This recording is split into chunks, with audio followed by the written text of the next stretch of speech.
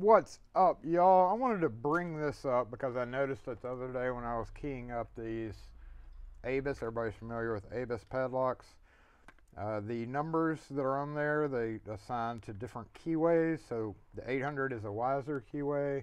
The most common one in the US is the Schlage keyway, which is the 300. Where is it? You barely see it right there, 300. And if we just take a couple of them apart, I wanted to show you. Most of them come with 6-pin keys and this little, what's this? They call this a cap. What is it? C something? CV or something. They got a name on it.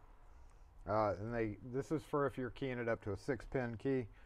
They also send one key blank with it. They're always stamped with that number.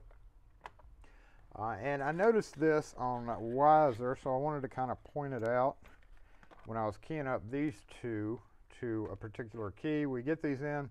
Now most of the time when we sell these, we're selling them to somebody and they're to key up to their existing key. A lot of times people maybe have Weiser, especially here in Mississippi. Weiser's a real popular key.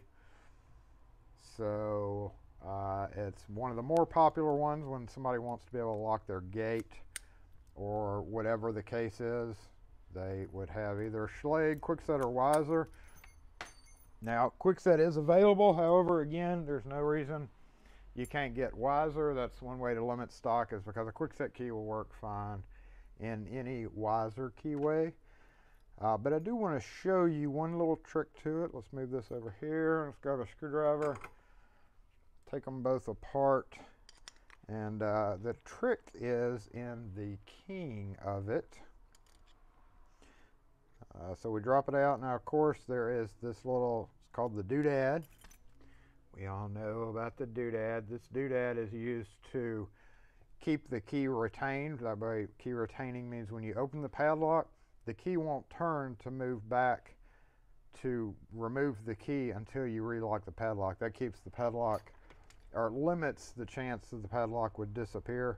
If you want to be able to use it without the key retaining feature, you just take this off and don't use it at all. If you do use it, put it on. You want when you're looking at the back of the core like this, you want that dot to be facing up. So let's go ahead and take this one apart too, same way, so that we can see the difference between Weiser and Schlage, just so it's obvious it's not for all of them. It's just for Weiser from what I found. So when you're rekeying this, you're going to come up, turn it, push this retainer in, and then turn it the rest of the way, which exposes the chamber holes there. And we'll go ahead and remove that. So this makes it easy to rekey. Of course, you can take the clip off and rekey it that way as well. However, you got to be very, very careful when you're following it out. You would normally turn it to this position and follow it out, but that spring-loaded thing can get caught up in the chamber right there, so you definitely don't want that to happen. But just to point out this, we're going to key this up as standard. Most of y'all know with your keys, the bitting on it tells you what pins to use, so 3, 5, 6, 7, 3, and we'll just go ahead and key it up. 3, 5 is a 240. There's our obligatory siren. I put that in upside down. That was silly. 3, 5, 6, 7, and 3. So as we see, that just keys up perfectly normal. Works fine. But when we're keying up a Weiser, we do the same thing. Let's go 12206. Something just fell. My doodad fell off. So 12206. The 1 is 186. 2 204. Oh, 2 of those. Sorry about the camera hit.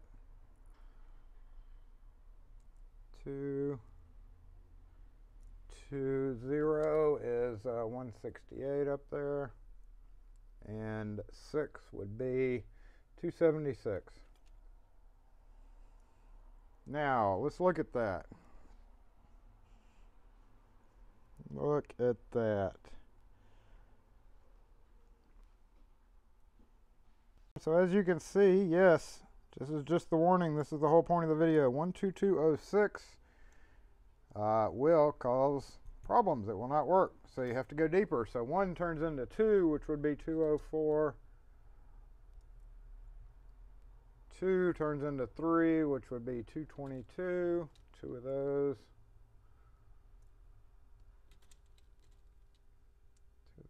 0 turns into 1, which was what? 1 is 186.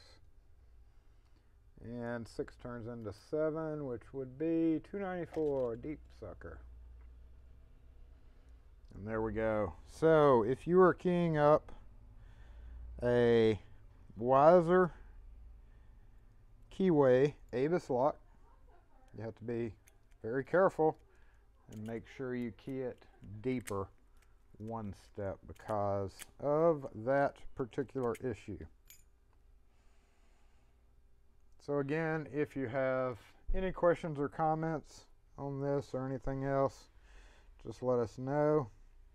I'm actually going to key this back up to the blank key because again, we key mostly. I've already got 2 keyed up ready to go there.